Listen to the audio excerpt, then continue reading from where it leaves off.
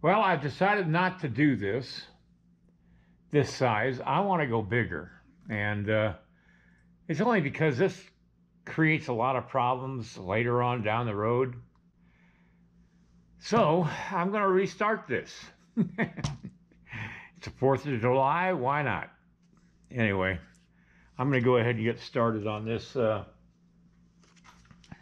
armature, the new armature, and I'm going to take this one all apart and put this aside.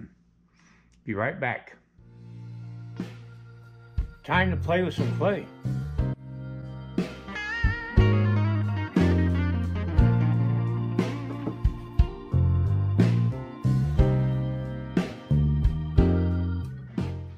All right, I had an interruption. I had some friends come by, and we talked for a while. So it is the 4th of July after all. One reason I wanted to redo the Viking bigger is because I want to do a face that's bigger. I mean, this one was working out okay, but I got all these eyeballs, these fake eyeballs, and I wanted to try one out. And I have this foam head that's left over from a 24-inch true form armature that I didn't use. And as you can see, the eye is just a little too big for this head. And I'm figuring the head would have to be at least that much bigger to make the eye work. And so that's how big the head's going to be that I'm going to do. And now if I could just remember what I do with my magic markers. Oh, there it is. I'm going to mark my head measurement here, and I'm going to go 2 heads actually. And that would be the width of his shoulders. But it depends on how I want to droop the shoulders.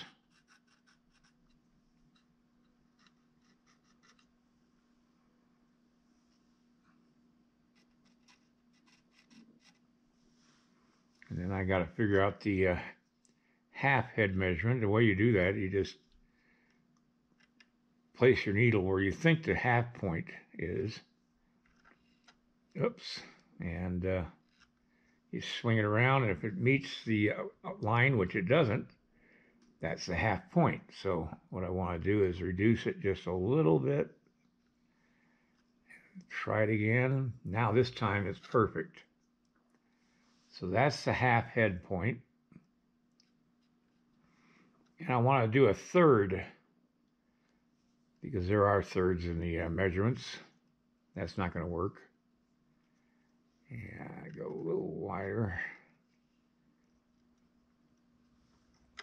Oops. Got to put my marker down.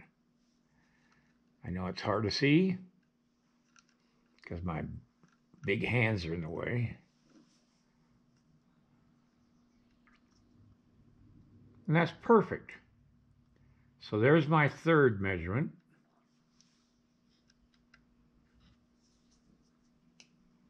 It's always best to work these things out ahead of time. I'm going to mark this down below so that I've got a third and a third and a third. All right. Now I got to figure out how big I'm going to make it. I'm going to make it from,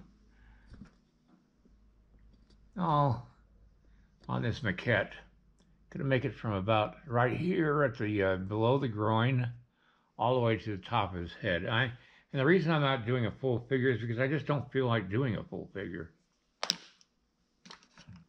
There are times you just don't want to do that. Anyway, and I'm using my bonsai wire. This is stuff you wrap around a bonsai tree to shape it. It's copper, I think, very pliable and strong enough to hold its shape. So I'm going to put my eyeballs away so I don't lose them. And I chose to do blue eyeballs. I don't know why, just why not?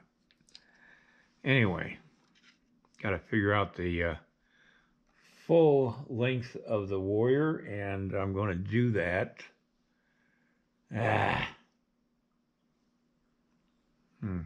Where am I going to do that? I'm going to do it on my board here. So I want to go, it'd be 4 heads all together. So rather than mark out each head, I'm just going to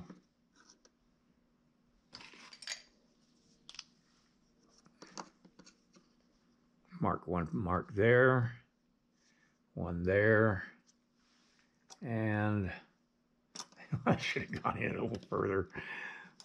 Get my tools out of the way. I think you guys can see what I'm doing here, I hope.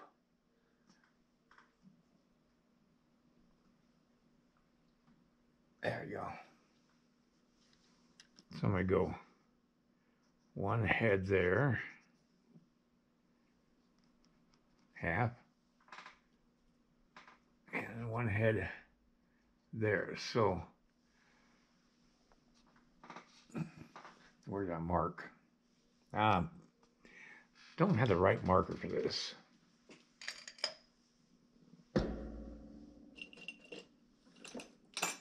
There's a better marker. Get the clay out of the way.